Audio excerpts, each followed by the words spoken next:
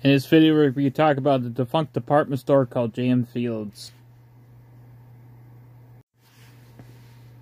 Philip Fieldman and Samuel Glass founded J.M. Fields in Massachusetts as the Enterprise stores in 1912. That's how J.M. Fields began, was under a totally different name than J.M. Fields. It started as the Enterprise stores in 1912. The name J.M. Fields comes from Philip's son, James M. Fields.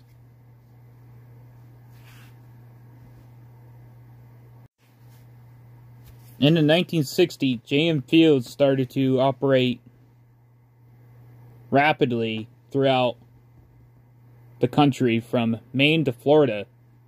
They also partnered in 1961 with food fair stores that were purchased by food fair stores in 1961. During the 1960s and 1970s, J.M. Fields was a success, but in 1978, Food Fair would file for bankruptcy, resulting in J.M. Fields to go bankrupt as well and cease operations. Old J.M. Fields locations would become Jefferson Ward, which was also owned by Montgomery Ward, which was also a defunct department store. They didn't last that long. Later, Caldor or Bradley's or Kmart or even Ames would take up old J.M. Fields locations. They went out of business in 1978, but you can still see a lot of old J.M. Fields locations that became other things after.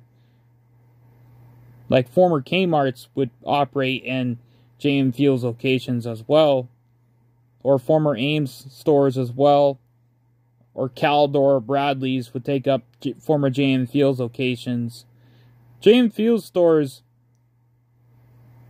even though they closed, were prime real estate for stores like Ames, Zayre, Caldor, Bradley's, Hills, you name it. Former J.M. Fields locations were perfect real estate for other defunct department stores.